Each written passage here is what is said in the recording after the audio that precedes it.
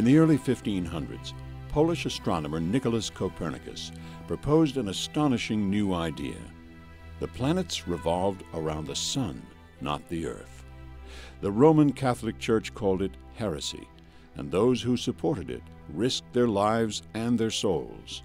Italian astronomer Galileo Galilei thought it might be true, but needed proof. Harvard historian Owen Gingerich has been searching for what finally convinced Galileo and changed the scientific world forever. Now, he thinks he has found that evidence on a scrap of paper hiding in Ann Arbor, Michigan, a scrap that had been overlooked for 400 years.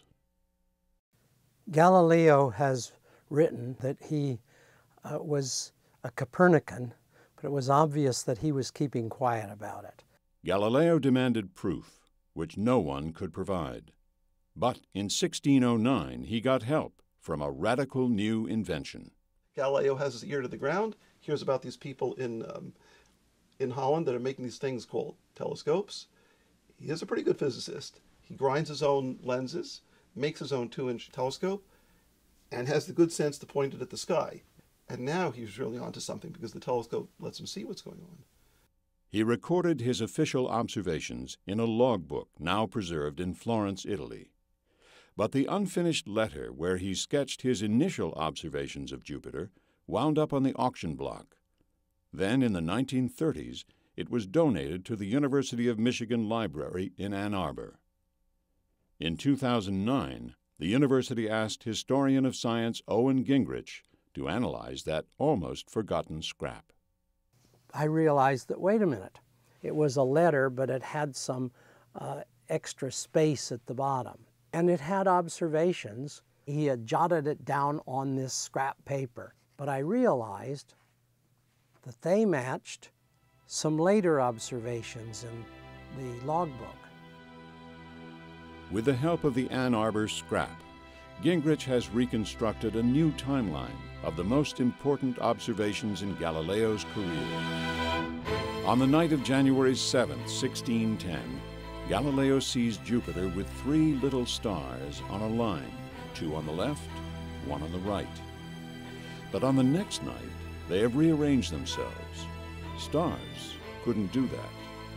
4 nights later, one of the stars has nearly disappeared. But on the night of the 13th, Galileo sees a 4th one. The Ann Arbor scrap reveals his attempts to understand what he's seeing.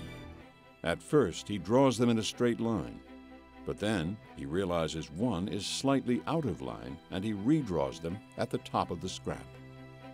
They weren't stars, they were moons. Something must have clicked, because then he realized exactly what was going on here. What he had was a miniature Copernican system with these satellites going around Jupiter, just as the planets go around the sun. Jupiter's grasp on its moons was proof that not everything in the universe orbits the Earth. It was therefore possible that something else, the sun, could be at the center. We can see that in the course of just a few hours in that evening, he must have converted from being a very timid Copernican to being an enthusiastic crusader for the heliocentric cosmology. This is the defining moment of Galileo's career. The earlier part of the logbook is written in Italian. Now he moves to Latin. Why? Because Latin was the international language of science. He knew he had something, a big story to tell everybody. So in this little period, 1609, winter of 1610, it's true that Galileo establishes this important thing, moving the whole center of the universe from the Earth to the sun. It was rather exciting, because how can you reconstruct something like this so long ago? This particular one of Galileo is looking at him at just an instant, one evening of his life. And it's very remarkable that you can do something like that. It's almost like magic. Galileo would die under house arrest, convicted of heresy by the Church for promoting the sun-centered theory of the universe. But his stubborn adherence to the truth would ensure him fame and glory for the next 4 centuries.